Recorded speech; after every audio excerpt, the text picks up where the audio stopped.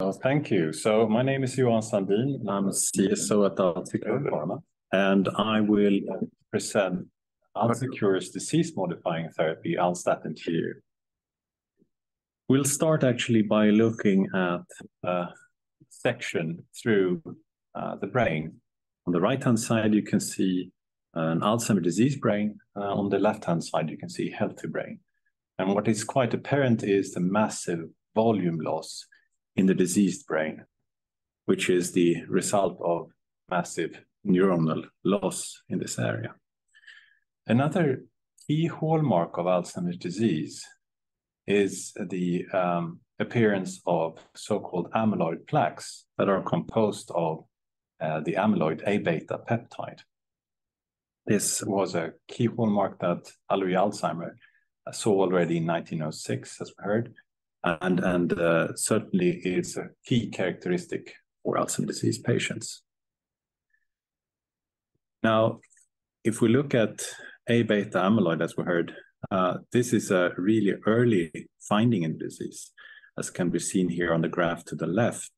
And shown in red is the accumulation of A-beta amyloid in the brain. And this starts some 15 to 20 years before symptom onset. And it's obviously something you would want to affect very early on to avoid secondary and tertiary effects. Now, what is then, how is this amyloid then formed?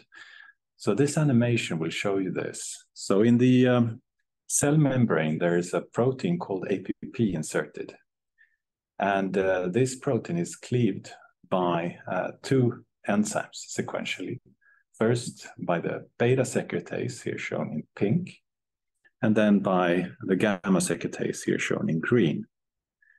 The net result is the release of a small peptide called beta amyloid, which is quite sticky and over time and with increasing concentration starts accumulating into larger and larger aggregates, oligomers, fibrils, and eventually these large amyloid plaques that are so characteristic for the disease.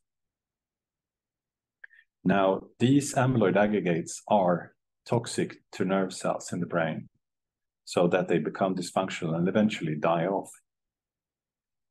So what Alzstatin does, it's binding to the gamma secretase and changes how the gamma secretase cleaves the A-beta peptide so that shorter fragments are released, which are not toxic and do not aggregate.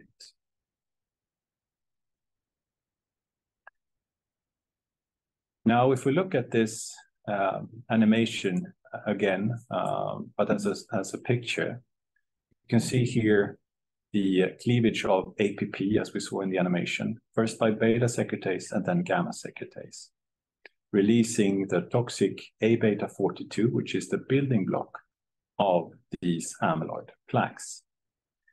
Now, as we heard from Bengt, initially, the industry tried to completely block the gamma secretase enzyme. However, gamma secretase also cleaves other proteins, which are important for normal cell function. Therefore, this approach was not feasible in the clinic. The industry then went over to try to block beta secretase.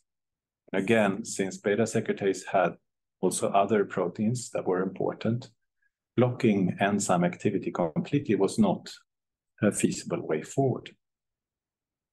The solution was to rather try to modulate specifically the cleavage of A-beta.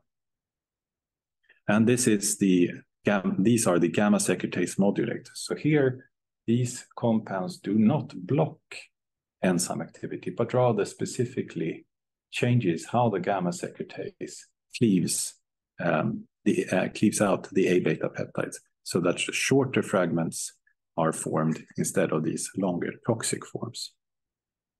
So this is important from a safety perspective. Now here, this slide shows you the classical so-called amyloid cascade. which generates these toxic and damaging amyloid aggregates. And as you can see, the A beta is cleaved out, forming single monomers, which then aggregate into oligomers, fibrils, and eventually these large plaques. Now, if we look at the A beta antibodies that we heard Bengt talk about earlier on, these antibodies bind and clear aggregated A beta peptides, late stage aggregates such as fibrils, protofibrils, and plaques. Alzstatin, on the other hand, which is a gamma secretase modulator, reduces the production of the initial building blocks, the A beta 42, and thereby prevents the formation of all of these A beta aggregates. Moreover, it also increases the amount of these shorter peptides, A beta 37 and 38, that have been shown to display protective properties. And this has been shown by multiple groups, showing that these shorter fragments can actually inhibit the aggregation of the toxic A beta of 1 to 42. Also, that these shorter fragments seems to correlate with a lower risk of developing the disease. Moreover, that they also can be used as biomarkers for Alzheimer's disease dementia. Now, if we look at Alzstatin, for example, ACD680 as shown here, we see a potent reduction of toxic A beta 1 to 42 in cells. So with increasing concentrations of the compound, we can see a decrease in A beta 40 and 42, these toxic species, as shown here in blue and black. At the same time, we see an increase in the shorter protective peptides, A beta 37 and 38. The net result, however, is we don't affect the total amount of A beta peptides, but we just change the ratio of the toxic versus the protective species. And this is also an advantage, because if A beta does have a physiological role, we are not affecting the total amount of A beta, we just decrease the toxic forms and increase the more protective species. So in fact, we are doing just the opposite to what most familiar or inherited forms of Alzheimer's disease do. Now, if we look at the effects of Alzstatin, such as ACD680 in vivo, this figure here shows the effects in animals, where we can see that a single dose of Alzstatin decreases the amount of toxic brain A beta 1 to 42 by more than 60%. So it's a potent reduction. As we talked about before as well, we don't want our Alzstatin compounds to affect the cleavage of other important proteins. And the picture here to the right shows 4 different groups which represent other proteins that are cleaved by gamma secretase, such as Notch. Now, as you can see here in green, that's a gamma secretase inhibitor, so blocking the enzyme activity completely. That also blocks the cleavage of these other proteins, while a gamma secretase modulator, Alzstatin, shown here in blue, does not affect the cleavage of these proteins. So it's specific for A beta, which is, again, really important from a safety perspective. So now, how is Alzstatin then expected to differ from the antibodies that are coming to the market? Well, first of all, as we heard, this is a small molecule therapy, which generally passes much more readily across the blood-brain barrier to reach its target site, the brain. And we've seen this, for example, with NeuroRestore, where more than 37% of the unbound compound actually pass across the blood-brain barrier, to be compared with about 0.1 to 0.2% for the antibodies. It also provides a more cost-effective treatment for chronic use than biologics, given much lower production costs. it's also highly suitable for early treatment before the brain becomes heavily damaged and the patient develops cognitive symptoms. It's also suitable for home treatment, given that it can be taken as a tablet or capsule. So you don't need to go to the hospital to get infusions of the drug, which also decreases for society. Moreover, we're not expected to have the side effects that are characteristic of the antibodies, such as brain edema and brain microbleedings, so-called ARIA. Again, decreasing costs because we don't need to do regular brain scans and hospital visits to follow up on these so-called ARIA effects. We also see an attractive profile when it comes to the clinical trials, because we can do clinical proof of mechanism and central target engagement already in phase 1 clinical trials in healthy volunteers. Here we could evaluate both safety and tolerability, but also to explore biomarker effects where we would be able to show central target engagement. We could look at both A-beta 42 and 40, so a reduction of these toxic A-beta peptides, while in parallel also assessing the levels of the shorter fragments A-beta 37 and 38 are protected, and thereby establishing that we have reached the target and activated the target. We can do these measurements both in CSF and plasma, as there are biomarker kits available as well. Now, if we look at the target patient populations, we see two major groups. One, which is a preventive therapy, where the patients would be identified based on genetic risk factors and biomarkers.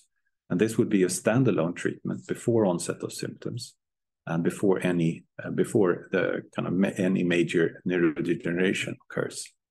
And there, the target would be to prevent the buildup of amyloid. And here, we could also look at patient groups which have inherited forms of the disease. That includes Down syndrome, which is suitable for proof of concept clinical studies. There is also another opportunity, which is with regard to a combination or maintenance treatment in patients with established Alzheimer's disease after initial plaque clearance provided by antibody treatments such as lecanemab and donanemab, for example. Now, if we look at the competitive landscape, there are less than a handful of competitors. We know that Roche has a compound in phase 1, and there's also another compound from University of California, San Diego, which is also currently in phase 1.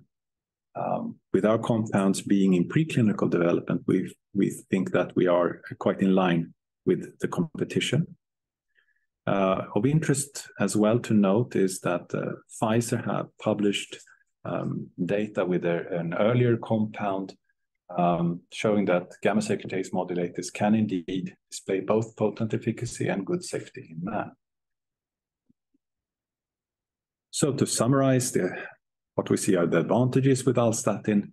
We can reduce the toxic amyloidogenic A-beta 42 production in the brain. While doing so, we also increase these shorter peptides A-beta 37 and 38, which have been suggested to have protective properties. The net result is we don't affect the total amount of A-beta. So if A-beta does have a physiological role, we're not affecting that. The mode of action is actually the reverse of most familiar Alzheimer mutations. And our compounds in Alzstatin, such as ACD680, as I showed you, can potently reduce A-beta 42 production in vivo more than 60%. And we can achieve proof of mechanism data already in phase 1 clinical trials. And we see potential for both preventive and maintenance treatment. So with that, I'd like to acknowledge and thank the team here at Alzecure Pharma, our collaborators at Karolinska, Bengt Winblad, Lars Kärnberg, and also at Gothenburg University, Professor Henrik Zetterberg, Lotta Agholm, and Stephanie Freeworth. So with that, I'd like to thank you for your attention.